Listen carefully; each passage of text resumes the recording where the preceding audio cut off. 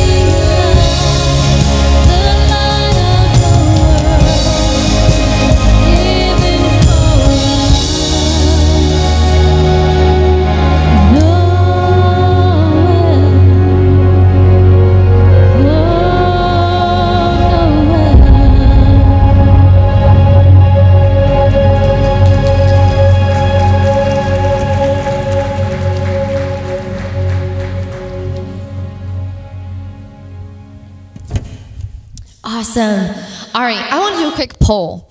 Who started getting ready for Christmas the earliest this season? Who thinks they were the earliest? I'm talking September. Who started getting ready for Christmas in September? No? October? Do I have any October? For real, October? What? How early in October?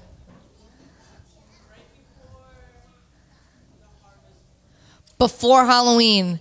Let's give it up for Maria Gonzalez, y'all. Getting ready for Christmas early. That's true Christmas spirit. Unfortunately, I don't have a prize for doing such a thing, but just, you know, you beat all of us.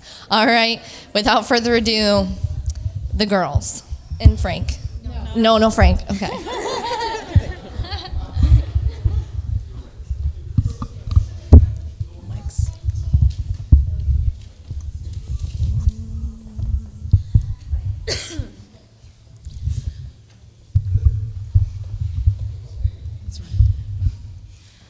Oh, holy night, the stars are brightly shining. It is the night of our dear Savior's birth. Long lay the world in sin and error pining, till he appeared and the soul felt its worth. A thrill of hope, the weary world rejoices, for yonder breaks a new and glorious morn. Fall on your knees, oh, hear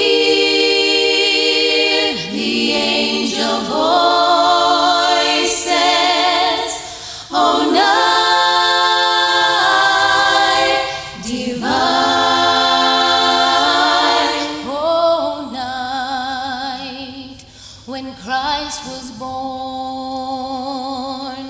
oh, night divine,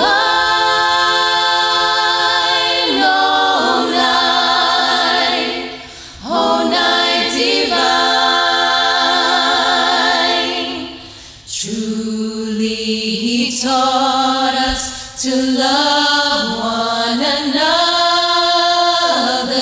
His law is love, and his gospel is peace.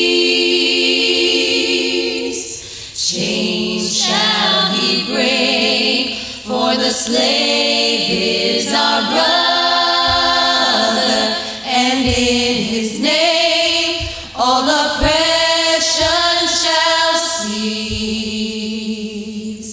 Sweet hymns of joy in grateful chorus raise we, let all within us praise his holy name. Christ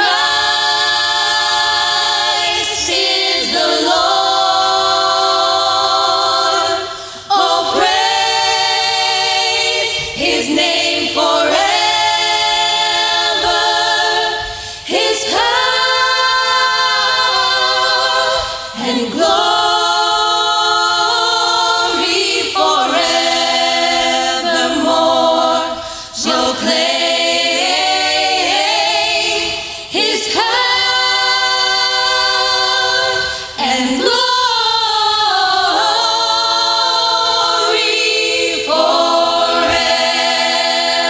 forevermore.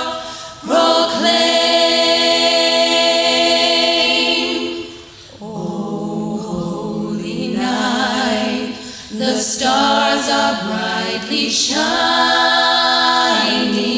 It is the night of our dear Savior's birth.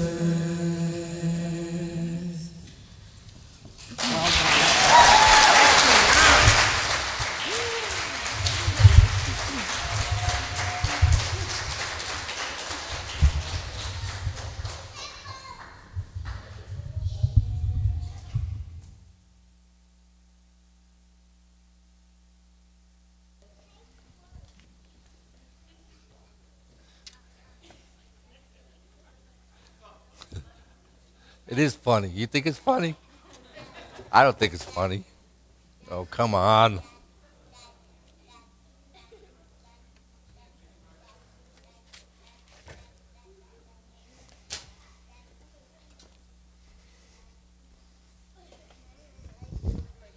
Thank you.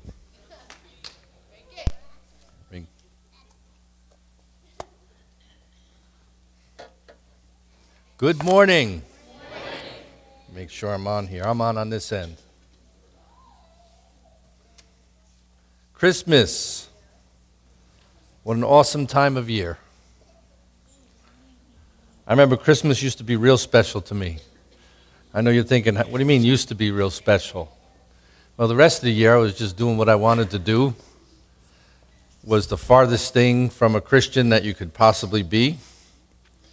And then when I became a Christian, it was like Christmas every day. So it's not a special time of year anymore as much as it used to be, because it's just, I'm mindful of Christ all year now, not just on one time of the year. I noticed during those songs, you kids did an awesome job. Incredible.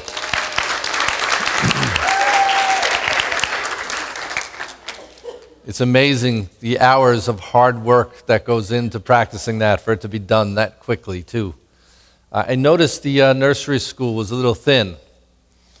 I have a deal for you. Either you go out and find some young people who have young kids and bring them in, or I'm going to start praying and some of you guys are going to start getting pregnant. But we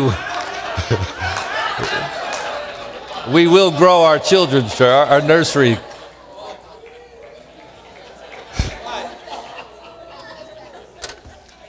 I have faith for that. Just look at Alexa. If you think you're too old, I sit in the back going, that's a little girl and she's mine. What am I doing with a 5-year-old at my age? But thank you, Jesus. She's abundantly above and beyond what I was able to think or imagine. When we thought we were done, God said, no, I have more for you. So it was a blessing to our life. And brings us so much joy. You know, there's several topics as Christians that we need to kind of think about, pray about, talk about on a pretty regular basis. One of them is just salvation in general. You know, I never get tired of thinking and appreciating how awesome it is that I'm forgiven. I never get tired of thinking the awesome price that was paid for me to be forgiven. I never stop being as thankful as I could possibly be for that. You know, the Bible says those who are forgiven much are thankful much. So I am very, very, very thankful. One of the other things we need to keep thinking about on a regular basis is knowing our Father. Just knowing who He is and learning about His love and how much He loves us. Really understanding about forgiveness and why He can forgive us and what it took for Him to forgive us. It's kind of along the same lines. But one of the things that need to be on our list that we really look at that really is going to impact our life, excuse me, is the love walk. That's a message that needs to be preached several times a year. And something we need to examine ourselves, take inventory, go before the Lord and say, all right, God, how am I doing? Is there anything that needs to change? You know, as we look at the story of the first Christmas, what we see is, and we talked about it in the men's group on Saturday morning, and if you missed that, boy, I'll tell you, it's some very interesting stuff that comes from that. But one of the things that we looked at was when the first Christmas service when Jesus was born, people came not to get, but to give. The wise men came with gifts. They weren't coming to see what can I get out of this deal. And that should be our attitude in our heart as we come to church. That's the sign of a mature Christian. Giving is one of the primary and probably on top of the list of signs and expressions of love is giving. Not feelings. I can give to somebody and be kind to someone and not really have any feelings for them. So giving is really, you know, the Bible says that for God so loved the world that He gave. He gave us the first Christmas gift. He gave us His Son. He gave us His best. He gave us, giving your child is even way above and beyond than giving your own life. I'd rather much give my life than my child's life. So he demonstrated his love in giving us his son. In light of Christmas, we look at the command that Jesus said as he died and he rose, and he told us, this is my commandment, that you love one another. It's not a suggestion. It's not when we feel like it. It is a commandment as much as thou shalt not kill or any one of the other ones. It's not the 10 suggestions, it's the 10 commandments. And this one, the Bible says, fulfills all of them.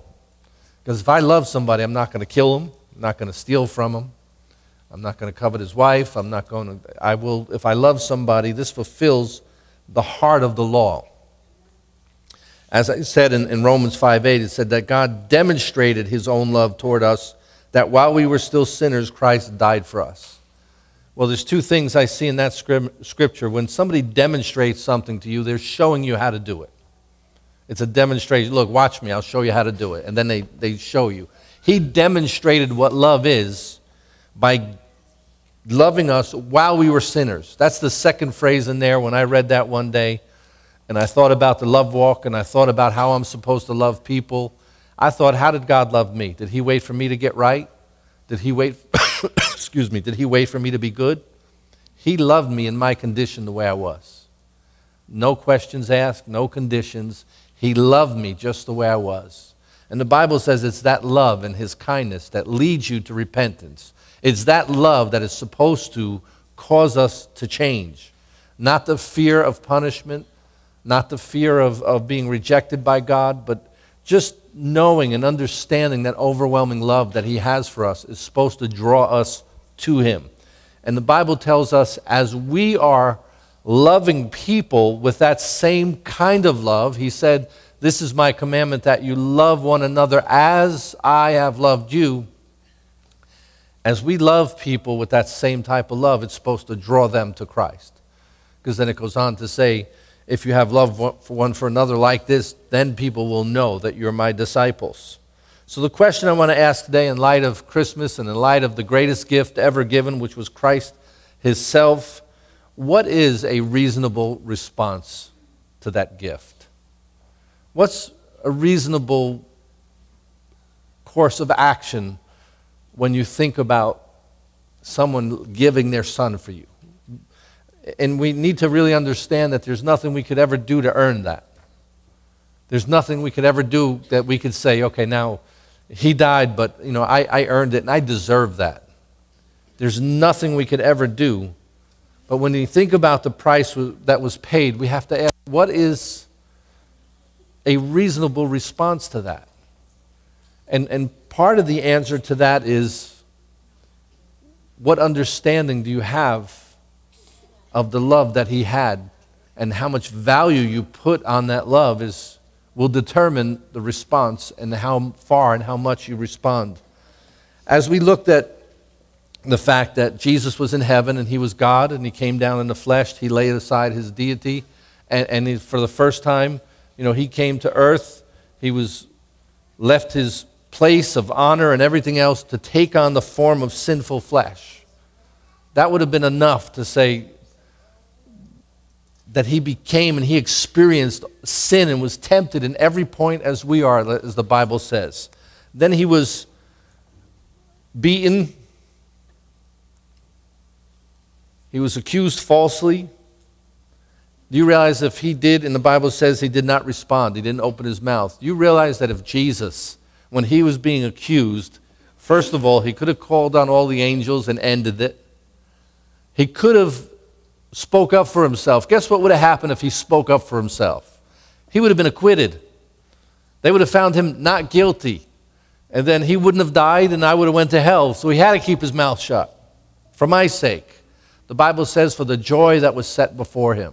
We are the joy that was set before him. That's why he took the beat, and that's why he allowed them to pull out his beard, and that's why he held back the angels from stepping in, from stopping that process, because that is the price that was paid for my salvation. That was the price that was paid for me to be able to even talk to my Father in heaven. That was the price that was paid for him to be able to have an intimate relationship with me. So in the light of this gift, What's a reasonable response? Not only did he die and forgive our sins, he also put into place where even today, tomorrow, the rest of my life, if I ever blow it, there's a way that I can go and even have those sins washed, because I can go to him any day and say, Father, forgive me. He removed all of the sins and accusations that were against me that hindered me from having a relationship with him. He took them, nailed them to the cross, and paid for them. So now I have clear access to my daddy in heaven.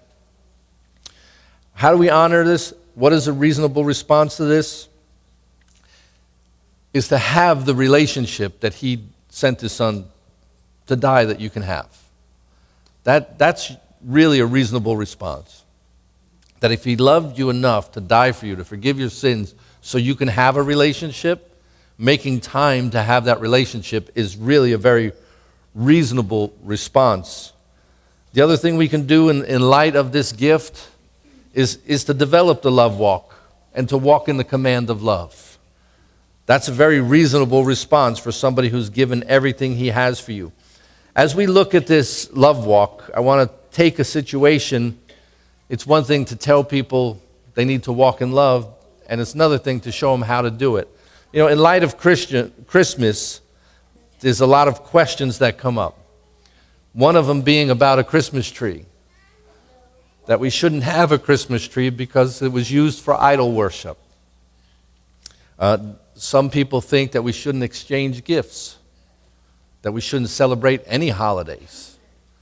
So I'm going to read a couple of scriptures, and in light of these scriptures is why I believe we do certain things. In 1 Corinthians 10:25, it says this. I'll give you a second to turn there. Can I have that water, please? Throw it. Thank you.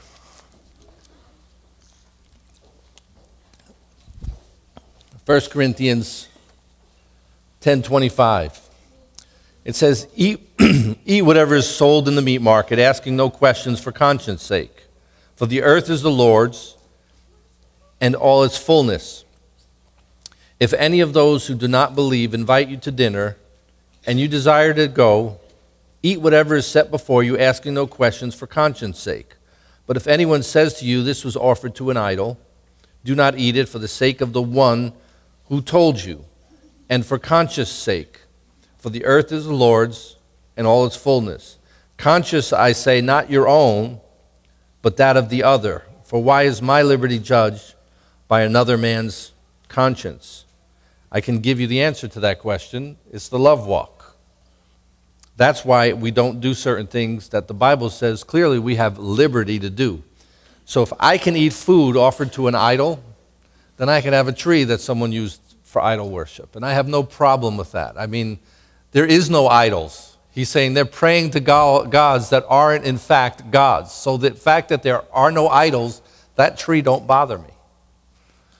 And if they did use it for idol worship, according to this, the Bible says I have liberty. It wouldn't bother me because I don't believe there's idols. Let me read another one for you. Romans 14:23. The Bible says all things are lawful, but not all things are profitable. The Bible says that everything that we do should be in light of the love walk and how it affects others above ourselves. Romans 14:23 says this. If you have doubts about whether or not you should eat something, you are sinning if you go ahead and eat it. For you are not following your conscience and your convictions. If you do anything you believe is not right, you are sinning. The Bible says whatever is not done in faith is sin. And this translation says if you do anything you believe is not right, you are sinning. So that tree could be sin for one person and not for another. If there's something about that tree that bothers you, or you having a tree in your house that inside of you says, I don't like having a tree that, you know, at one point somebody might have used for idol worship and to worship the God of light, and I just don't, then you shouldn't do it. But you shouldn't judge the guy who has one either. It's interesting, in light of these scriptures, let me read one more, then I'll share that. Galatians 5:13. It says, "For you, brethren, have been called to liberty.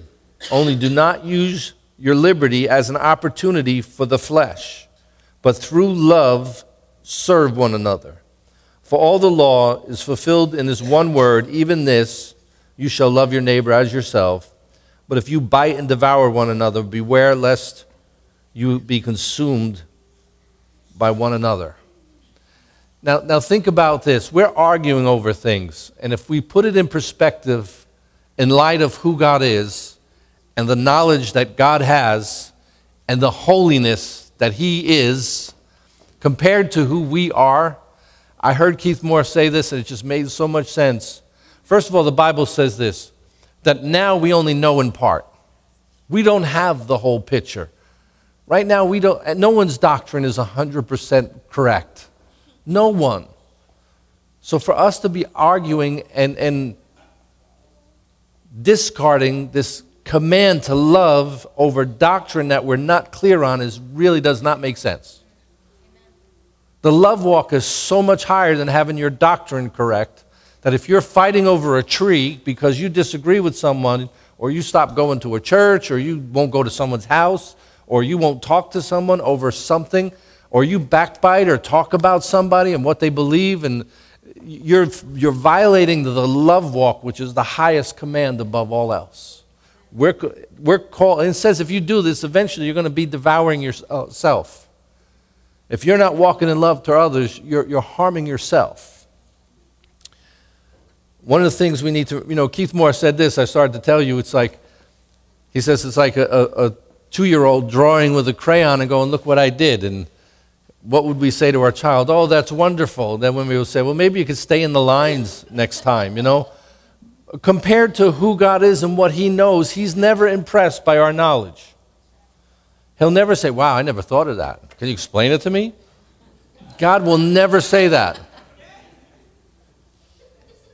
Compared to His knowledge, we know nothing. So to ever fight over a disagreement on what you believe really makes no sense at all. We're supposed to love one another. One of the things, more so even now, first of all, I grew up in a church with the most loving pastor that you will ever meet. The love walk was, boy, he had it down like I've never seen in anybody's life. And I've known a lot of men of God, a lot of famous people on TV. I've gotten a chance to talk to them. I haven't been around them that much, so I can't say, but I was around Pastor John for 18 years. And he had the love walk down. So that was instilled in me, first of all. But there's something that happens when you become a pastor. There's something that happens with the way you feel and treat and think and perceive people. You really do have the heart of God as a shepherd. You look at people, all people, as your own children. And grace and mercy and second chances and third chances. Sometimes I talk with people and they're pointing out somebody else's fault. It just reminds me as my own kids when they were younger, tattletaling on the other kids. And it's amazing how one child will want another child to be spanked. Spank them. Yeah, Jacqueline, it's you. She needs more spankings. But Jacqueline was a very, very unique and strange individual because she actually asked for spankings for herself. Yes, you heard me right. I need more spankings. Those words came out of her mouth. So that's why she is the girl she is today, because we did not spare the rod. She's not spoiled. One other thing we could do, and I'm going to start to try to wrap up soon. This will be my first closing early. The first thing we got to do, one of the things we could do in light of this love is to really share it with others. How can you have such an awesome gift and not want to tell other people about it? One of the things we need to realize as we do this, and it really was pretty interesting as I started to think about this, you realize not everybody's going to be thrilled when you tell them how much God loves them. I used to think that if people just knew God, how much God loved them, they would love him back. This is not true. The Bible says my people were destroyed for a lack of knowledge. I just figured if they just knew, then they would love God. If they could see what I see, they would love God.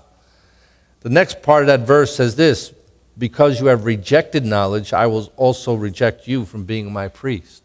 In other words, there's people who understand and comprehend, and you tell them about the love of God, but they literally make a decision and saying, you know, this thing I have in my life, I know how much God loves me, but I'm not willing to give this up for God. So in other words, I'm rejecting him and I'm rejecting the knowledge of his love. Even though you explained it very clearly and I understand it, I'm not willing to lay this down, or I'm not willing to change my life to walk in light of what he's asking me to do. So I'm rejecting that love. It actually goes further and tells us when Jesus said this, in light of, first of all, you're not going to love anybody more perfectly than Jesus did. And he said these words, if they hated me, they're going to hate you. So there's certain people, you can be perfect, you can love them perfectly, and they're still going to hate you. So that tells me that people have different responses to this love of God. All the way from hate to a complete and total surrender to it. So you have to ask yourself, where am I in this line?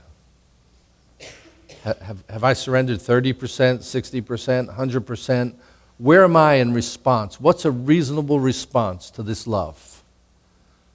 I mean, that's a question I want to leave with you today for Christmas. Have I really responded to this love with a point where I was willing to lay my life down for others the way he laid down his life for me? In order to love people with this kind of love, the first thing you have to do is understand God's love and be loved by him. And you have to walk in that love and experience that love. And you have to love him and be loved by him. And out of that relationship is where this love, that's the real thing, flows towards other people. Amen. It's out of that relationship that you have patience for people. It's where you have mercy. It's in light of the mercy you received from your Father for the mistakes you made, where mercies develop towards other people. It's amazing how quickly, how easily, first of all, people can go and ask for forgiveness and receive it and say, I'm forgiven. And then second of all, how quickly they forget when somebody else needs that same forgiveness and they're harsh on them. They're so easy on themselves, but they want to be, letter of the law with somebody else. One thing I do know is that I am imperfect. Again, in light of God's holiness and where I am, I'm light years apart. So how can I judge somebody? I've put it this way. If holiness was 100, some of us are maybe on a 5, while some of us are on a 1, but really in light of where we need to be, we're all very short. So how can I pick on somebody who's at level 1 when I'm only on level 5 in light of Jesus Christ who's 100? We all need a whole lot of mercy. We all need a whole lot of grace and a whole lot of the redemptive blood to redeem us and the justification that fills that gap. So in light of that, I have to love others and be patient with them and give them as many chances as they possibly could need. I have to put my foot down when I see somebody hurting somebody else. When I see someone being mean-spirited. When I see somebody taking advantage of people. And it's really interesting because I have to develop this, but I usually go from one end to the other. I go from being really nice and really loving and really kind to when I see something like that going, oh yeah, watch what I do now. So there's really no kind of middle ground for me. Either you're a loving person with faults or you're a mean person that just needs to be dealt with. And when I get to that point, I deal with people. And usually I got to tone it down when I get to that point. But thank God we don't have many of those people. I genuinely believe that people that are coming to church are coming because they want to be made better. They're here for a reason. The Bible says the healthy don't need a doctor, but the sick do. maybe when I arrive, which I never will, then I can start judging people. But I'm never going to arrive while I'm here on this earth. I'm going to need mercy. I'm going to need forgiveness, just like everyone else. And I have to ask you to grant me the same patience and forgiveness that I grant you when you come and say I messed up. Especially in the area of my cell phone. Just give me some grace. Listen, I would love to talk on the phone with everybody all day long. I really would. That would be a lot of fun. But sometimes I forget to charge my phone. Sometimes I leave it home. And then there's other times, like the other day, my nephew had a baby girl, and there was a group chat. And I got probably in that group chat. That's so accurate, though. I probably got like 75 texts or alerts, because each message alerts me twice for some reason. If somebody could figure out how to shut that off of my phone, I'd appreciate it. Along with that, everybody was chatting, another group chat with Christina. She's on watching by video. Hi, Christina. We love you. You're healed in the name of Jesus. And they were going back and forth. So every one of their alerts rang twice on my phone. So I'm working, and my phone is like a pinball machine. Da-da-ding, da-da-ding, da-da-ding. So I can't keep going to check it. And my boss was trying to get me, and he got really upset because I ignored him too, because I just could. So just little grace. I'm teaching about the love walk. You need to not put everybody, if you get 4 texts a day, I always answer my texts. Every one of them, I answer them right away. Well, just know what other people might be going through before you judge them. That's what the love walk does. Amen? So in light of Christmas, the relationship that God so desired for us and with us, that he paid such an awesome price, I challenge you to make sure to examine yourself and say, am I really walking in the fullness of that relationship? That relationship with God is what it's the heartbeat of Christianity. Everything else flows from that. Making time for your daddy in heaven. Amen? God bless you. Have a wonderful Christmas. We're going to, what's coming first? The song of the presents. We have presents for everyone. Brother Maui had it laid on his heart that he wanted to bless the whole church with gifts. So I'm going to turn it over to Holly right, Holly, you taking that or Darcy? Same thing. Faithful women in the church, they're all the same. Okay, they could handle that. But before I sit down, I just want to tell you how much I love you and appreciate you, and just take this time when the Christmas day to remember why we're really celebrating what we're celebrating.